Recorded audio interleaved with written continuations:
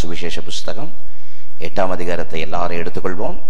The Gospel Book of Luke 8th chapter 50வது வசனத்தை நம்ம எல்லாரும் சேர்ந்து வாசிக்கலாமா? இயேசு அதை கேட்டு, பயப்படாதே, விசுவாசம் உள்ளவனாயிரு, அப்பொழுது அவள் ரட்சிக்கப்படுவாள் என்றார். ஒரு வாக்குத்தத்தமும் ஒரு கட்டளையும் இந்த வசனத்திலே அடங்கியிருக்கிறது. அவள் ரட்சிக்கப்படுவாள் என்றார். அவள் ரட்சிக்கப்படுவாள் என்றால், சத்தமா சொல்லுங்க, அவள் ரட்சிக்கப்படுவாள் என்றால். She will be made whole. இன்னொரு ஆங்கில வெர்ஷன் பற்றி சொல்கிறது, she will be healed. Another English translation says like this, she will be well. ரட்சிக்கப்படுவாள் என்கிற வார்த்தைக்கு அவள் சுகமடைவாள், அவள் நலமாயிருப்பாள், அவள் நன்றாயிருப்பாள். அதுதான் ரட்சிக்கப்படுவாள் என்கிற வார்த்தையினுடைய அர்த்தம். முழு வேதத்திலையும் ரட்சிப்பு என்ற வார்த்தை பல பதம் பயன்படுத்தப்பட்டிருக்கிறது. விடுதலையை குறிக்கிறது, நலத்தை குறிக்கிறது, பலத்தை குறிக்கிறது. அவள் ரட்சிக்கப்படுவாள். இந்த கால வேளையில கர்த்தருடைய வாக்குத்தத்த வார்த்தை உங்களுக்கு நேரே புறப்பட்டு வருகிறது. அவள் பரிபூரண சுகம் பெறுவாள், பதற வேண்டாம், அவள் சுகமாய் எழுவாள். இந்த 4வது மாதம் கர்த்தர் உங்களை பார்த்து சொல்லுகிற வார்த்தை, பதற வேண்டாம், அவள் நலத்தோடு இருப்பாள். பதற வேண்டாம், அவள் வலத்தோடு இருப்பாள். பதற வேண்டாம், அவள் எழுந்திருப்பாள். இந்த 4வது மாதத்திலே கர்த்தர் சீயோன் திருச்சபையை பார்த்து ஆண்டவர் சொல்லுகிற வார்த்தை, இந்த 4வது மாதத்தை பார்த்து பதற வேண்டாம், பதற வேண்டாம், திகைக்க வேண்டாம், நீங்கள் எழுந்திருப்பீர்கள். ஹல்லேலூயா. பக்கத்துல பார்த்து சொல்லுங்க, பதற வேண்டாம், நீங்கள் எழுந்திருப்பீர்கள். ஆமென். ஒருவேளை முடங்கி போய் கீழே தள்ளப்பட்ட நிலையில முடங்கி போய் விழுந்து கிடக்கலாம். மந்த் ஆஃப் மார்ச்ல முடங்கி போய் கீழே தள்ளப்பட்டிருக்கலாம். என்ன செய்ய போகிறோம் என்று தெரியாமல் தத்தளித்து கொண்டிருக்கலாம். ஐயோ, என்னுடைய பிசினஸ் இப்படி சீர்குலைஞ்சு சின்ன பின்னமாயிடுச்சே, ஐயோ என்னுடைய தொழில் கூடம் இப்படி ஆயிடுச்சே, ஐயோ என்னுடைய எதிர்காலத்தை குறித்து பல திட்டம் வைத்திருந்தேன், இப்படி எல்லாம் கொலாப்ஸ் ஆயிருக்கிறது என்று பலவிதத்திலே தியக்கத்தோடு தயக்கத்தோடு இந்த காலை வேளையில் கர்த்தர் எனக்கு என்ன வார்த்தை வைத்திருக்கிறார் என்று ஆவலோடு இந்த இடத்துல உட்கார்ந்து கொண்டிருக்கிற உங்களுக்கு கர்த்தர் கொடுக்கிற தீர்க்க தரிசன வார்த்தை, பதற வேண்டாம். ஹல்லேலூயா. இப்படிப்பட்ட கொரோனா சூழ்நிலைகளை பார்த்து ஒரு நாள் நீங்கள் பதற வேண்டாம், எச்சரிக்கையாயிருங்கள், தேவ சமூகத்தில் காத்திருங்கள். கர்த்தர் நிச்சயம் உங்களை எழ செய்வார். நீங்கள் எழுவீர்கள், சுகத்தோடு பலத்தோடு எழுவீர்கள், நலத்தோடு எழுவீர்கள். She will be made whole, she will be healed and she will be well. Amen. ஆண்டவர் உங்களை எழ செய்வார் என்பதை தான் இந்த 4வது மாதத்தில் நான் உங்களுக்கு சொல்லும்படி வந்திருக்கிறேன். ஆண்டவருடைய கிருபை தொடர்ந்து நம்மோடு கூட இருப்பதாக. ஒருவேளை பலவிதமான சூழ்நிலைகள் உங்களை சின்ன பின்னமாக்கி இருக்கலாம். பொல்லாத பிசாசு அவன் திருடுகிறவன், கொள்ளுகிறவன், அழிக்கிறவன். அதைத்தானே யோவான் 10:10 சொல்லுகிறது. ஆனால் நம்முடைய ஆண்டவரோ பரிபூரணம் அடைய செய்கிறவர். இந்த 4வது மாதத்துல முடங்கி கிடந்த, விழுந்து கிடக்கிற, சின்ன பின்னமாகி கிடக்கிற காரியங்களெல்லாம் எழுப்பி தூக்கி நிறுத்தி உங்களை நலத்தோடு வாழ வைக்கிற அன்பு தெய்வமாக இயேசு கிறிஸ்துவை நான் உங்களுக்கு சொல்லிக் கொண்டிருக்கிறேன். ஆண்டவருடைய கிருபை உங்களோடு கூட இருப்பதாக. நீங்கள் ஜெபத்தோட, விசுவாசத்தோட, பரிசுத்தத்தோட நீங்கள் இருப்பீர்களானால், நீங்கள் ஜெபத்தோட இருக்கணும், விசுவாசத்தோட இருக்கணும், சுத்தத்தோட இருக்கணும், பரிசுத்தத்தோட இருக்கணும். அப்படி இருந்தால் உங்களுக்கு ஒரு கேடும் வராது. ஹல்லேலூயா. நீதிமொழிகள் 12:21 அப்படிதான் சொல்லுகிறது, நீதிமானுக்கு ஒரு கேடும் வராது. பக்கத்துல பார்த்து சொல்லுங்க, there shall no evil happen to the just, there shall no evil happen to the righteous. எத்தனை ஆசீர்வாதம்! ஆண்டவருடைய கிருபை நம்மோடு கூட இருப்பதாக. இந்த நாட்களிலே இந்த வாக்குத்தத்தம், அவள் எழுவாள் என்கிற வாக்குத்தத்தத்தின்படி, அவள் ரட்சிக்கப்படுவாள் என்ற வார்த்தையின்படி கர்த்தர் உங்களுடைய வாழ்க்கையில் அற்புதமான கிருபைகளை செய்வாராக. இந்த வாக்குத்தத்தத்தில் அடங்கியிருக்கிற கட்டளையை நான் உங்களுக்கு முன்பதாக வைக்கிறேன். வாசிக்க கேட்ட the Gospel book of Luke 8 chapter 50th verseல சொல்லப்பட்ட இன்னொரு வார்த்தை பாருங்கள். இயேசு அதை கேட்டு பயப்படாதே, விசுவாசம் உள்ளவனாயிரு, அப்பொழுது அவள் ரட்சிக்கப்படுவாள். அப்பொழுது அப்பனா இம்மீடியட்டா உங்களுடைய உள்ளத்துல எழ வேண்டிய ஒரு கேள்வி, எப்பொழுது? கேள்வி கேட்டுதான் வசனத்தை வாசிக்கணும். எப்பவும் கேள்வி கேட்டு வசனத்தை வாசிச்சீங்கன்னா உங்களுக்கு அந்த வசனத்தினுடைய எசன்ஸ், எக்ஸாக்ட் எசன்ஸ் உங்களுக்குள்ள நீங்க பெற்றுக்கொள்ள முடியும். எப்பொழுது? பயப்படாதே, விசுவாசம் உள்ளவனாயிரு, அப்பொழுது அவள் ரட்சிக்கப்படுவாள். அப்படியானால் இந்த வசனத்தினுடைய கட்டளை என்ன? பயப்படாதே, விசுவாசம் உள்ளவனாயிரு. Fear not, believe only. ரோமர் 4:17 இல்லாதவைகளை இருக்கிறவைகளை போல அழைக்கிறவர். ஓ mighty Jesus. அப்படிப்பட்ட தேவன் உங்களை பார்த்து சொல்லுகிற வார்த்தை தான் நான் உங்களுக்கு சொல்லுகிறேன். பயப்படாதே, விசுவாசம் உள்ளவனாயிரு. ஹல்லேலூயா, ஆமென். தேவனுடைய வார்த்தைக்கு மனப்பூர்வமாய் கீழ்ப்படியும் பொழுது இந்த வாக்குத்தத்தங்கள் உங்களுக்கு வந்து பலிக்கும். ஆமென். உபாகமம் 28:15 அதான் வாசிக்கிறோம். இப்பொழுது சொல்லப்படும் வார்த்தைகளை எல்லாம் கேட்டு அவைகளுக்கு கீழ்ப்படியாதிருக்கும் பொழுது சொல்லப்படும் சாபங்கள் எல்லாம் உண்மையில் வந்து பலிக்கும். இந்த வயசு வருஷா பாருங்க. அப்படியானால் கீழ்ப்படியும் பொழுது ஆசீர்வாதங்கள் வந்து பலிக்கும். ஆமென்.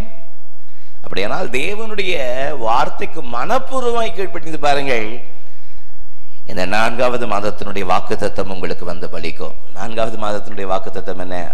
அவள் ரட்சிக்கப்படுவாள், அவள் எழுவாள், அவள் பலத்தோடு எழுவாள். நீங்கள் எழுவீர்கள், நீங்கள் முடங்கி போவதில்லை, நீங்கள் எழுவீர்கள். முன்போல மண்மேடு, முன்போல அரண்மனை போல கட்டப்படும். தாவீது இழந்த எல்லாவற்றையும் திரும்ப பெற்றுக் கொண்டது போல நீங்கள் எல்லாவற்றையும் திரும்ப பெற்றுக் கொள்வீர்கள். சோர்ந்து போகாதீர்கள். தேவனுடைய சத்தத்துக்கு கீழ்ப்படியும் பொழுது ஆண்டவர் அப்படிப்பட்ட கிருபைகளை உங்களுக்கு தருவார் என்பதில் எந்த விதமான சந்தேகம் இல்லை. ஆண்டவர் சொல்லுகிற வார்த்தை அதுதான், பயப்படாதே, விசுவாசம் உள்ளவனாயிரு. சத்தமா அறிக்கை செய்யுங்க, பயப்படாதே, விசுவாசம் உள்ளவனாயிரு. பயப்படாதேன்னு மனுஷன் சொல்றதுக்கும் கர்த்தர் சொல்றதுக்கும் ஏணி வச்சா கூட எட்டாது. உங்கள் வழிகள் என் வழிகள் அல்லன்னு சொன்னார். உங்கள் நினைவுகள் என்னுடைய நினைவுகள் அல்ல. பூமிக்கு வானம் எவ்வளவு தூரமா அவ்வளவு பெருசு நம்மை குறித்து அவர் வைத்திருக்கிற நினைவு. ஆமென். I have a plan for you. ஆண்டவருடைய வார்த்தை அப்படிதான் சொல்லுகிறது. எரேமியா 29:11 உன்னை குறித்து நான் வைத்திருக்கிற நினைவுகளை அறிந்திருக்கிறேன். ஆண்டவர் இந்த புதிய மாதத்தில் அப்படி நடத்துவார். பயப்படாதே, விசுவாசம் உள்ளவனாயிரு. ஏசாயா 28:16 பாருங்கள். ஆதலால் கர்த்தராகிய ஆண்டவர் உரைக்கிறதாவது, இதோ அஸ்திபாரமாகிய ஒரு கல்லை நான் சீயோனில் வைக்கிறேன், இது பரீட்சிக்கப்பட்டதும் விலையேற பெற்றதும் திட அஸ்திபாரம் உள்ளதுமான மூளைக்கல்லாயிருக்கும். விசுவாசிக்கிறவன் பதறான், விசுவாசிக்கிறவன் பதறான். பதற்றத்தோடு வந்த எவீரு, அவனை ஆண்டவர் எப்படியெல்லாம் ஆற்றினார், தேற்றினார் என்பதுதான் லூக்கா 8ஆம் அதிகாரத்திலே சொல்லப்பட்ட சம்பவம். 41-42 ஆகிய வசனத்திலிருந்து சில சம்பவத்தை நான் உங்களுக்கு சொல்கிறேன். அப்பொழுது ஜெப ஆலய தலைவனாகிய வீரு எனும் பேருள்ள ஒருவன் வந்து இயேசுவின் பாதத்தில் விழுந்து 12 வயதுள்ள தன்னுடைய ஒரே குமாரத்தி மரண அவஸ்தையாய் இருக்கிறபடியால் தன் வீட்டிற்கு வரும்படி அவரை வேண்டிக் கொண்டான். அவர் போகையில் திரளான ஜனங்கள் அவரை நெருக்கினார்கள். இங்க பாருங்கள், முதலாவது இந்த எவீரு ஜெப ஆலய தலைவன். அவன் முதலாவது இயேசுவின் இடத்தில் வந்தான். ஆமென். இந்த சத்தத்தை கேட்டுக்கொண்டிருக்கிற அன்பு தேவஜனமே, ஆண்டவருடைய ஆறுதலையும் தேர்தலையும் பெற வேண்டுமானால் முதலாவது இயேசுவினிடத்திலே வர வேண்டும்.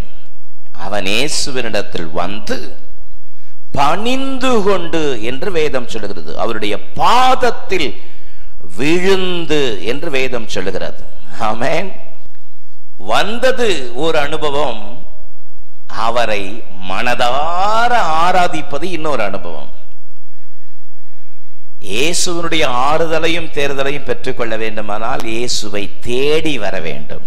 கர்த்தரை கண்டடையத்தக்க சமயத்தில் தேடுங்கள், ஜெபத்தில் தேடுங்கள், வேத வசனத்திலே தேடுங்கள், ஆராதிக்கிறதிலே தேடுங்கள், கொடுக்கிறதிலே தேடுங்கள், உதவி செய்கிறதிலே தேடுங்கள். காரணம், முதலாவது தேவனுடைய ராட்சியத்தையும் அவருடைய நீதியையும் தேடுங்கள், அப்பொழுது இவைகள் யாவும் உங்களுக்கு கூட கொடுக்கப்படும் என்று பரிசுத்த வேதம் சொல்லுகிறதுக்காக நான் கர்த்தரை துதிக்கிறேன். இயேசுவினுடைய ஆறுதலையும் தேர்தலையும் பெற்றுக்கொள்ள வேண்டுமானால் அவர் சமூகத்துக்கு வரணும், பாதத்தில் விழுந்து பணிந்து நம்முடைய பிள்ளைகளுக்காக தேவ சமூகத்தில் ஜெபம் ஏறெடுக்கிறது மட்டுமல்ல, இயேசுவே என் வீட்டில் நீர் தங்க வேண்டும், வர வேண்டும் என்று தேவ சமூகத்திலே கேட்பதுதான் ஒரு உண்மையான ஆறுதலையும் தேர்தலையும் நம்முடைய வாழ்க்கையில் கொண்டு வரும். இரண்டாவது ஒரு காரியத்தை நான் சொல்கிறேன் பாருங்கள். லூக்கா 8ஆம் அதிகாரத்தினுடைய 49ஆம் வசனம் வாசிக்கிறேன். அவர் இப்படி பேசிக் கொண்டிருக்கையில் ஜெப ஆலய தலைவனுடைய வீட்டிலிருந்து ஒருவன் வந்து அவனை நோக்கி, உம்முடைய குமாரத்தி மரித்து போனால் போதகரை வருத்தப்படுத்த வேண்டாம் என்றார். உம்முடைய குமாரத்தி மரித்து போனால் போதகரை வருத்தப்படுத்த வேண்டாம். ஒரு பேரதிர்ச்சி அவனுக்கு எதிரே வந்தது.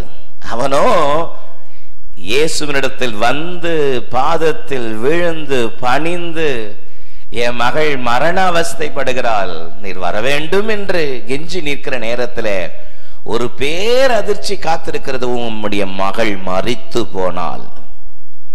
ஆமென்.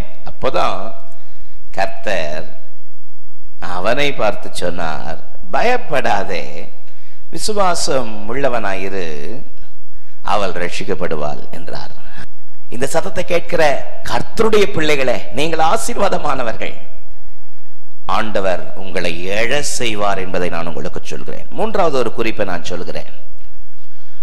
லூக்கா 8:51 தொடர்ந்து நான் வாசிக்கிறேன்.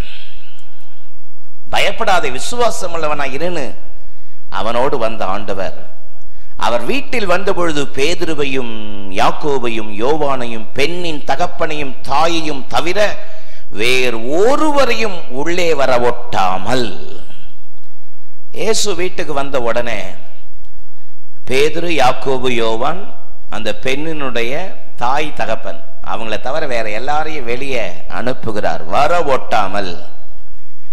ஏன் வர ஒட்டாமல்னா 53ஆம் வசனம் பாருங்க.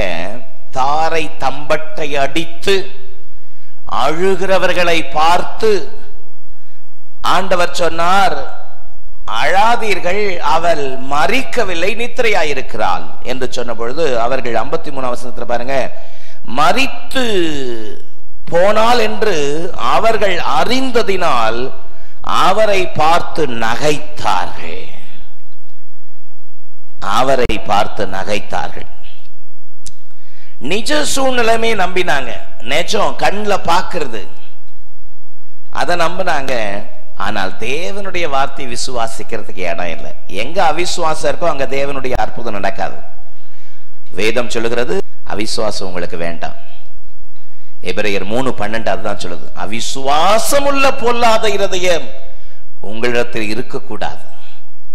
பாருங்கள், நிஜத்தை சில நேரத்தில் நம்புவோம், ஆனால் சூழ்நிலையும் நம்புவோம். ஆனால் சூழ்நிலைகளுக்கு மேலே ஒருவர் இருக்கிறார் என்பதை நீங்கள் மறந்துவிட வேண்டாம். ஹல்லேலூயா. விசுவாசிக்கிறது அவர்களுக்கு இடம் இல்லை. அதனாலதான் தானும் பேதுரு, யாக்கோபு, யோவானும் அந்த பெண்ணினுடைய தாய் தகப்பனை தவிர வேற எல்லாரையும் வெளியே துரத்தி விட்டார். 50ஆம் வசனத்தின் அடுத்த குறிப்பை நான் சொல்றேன். லூக்கா 8:50 பாருங்கள்.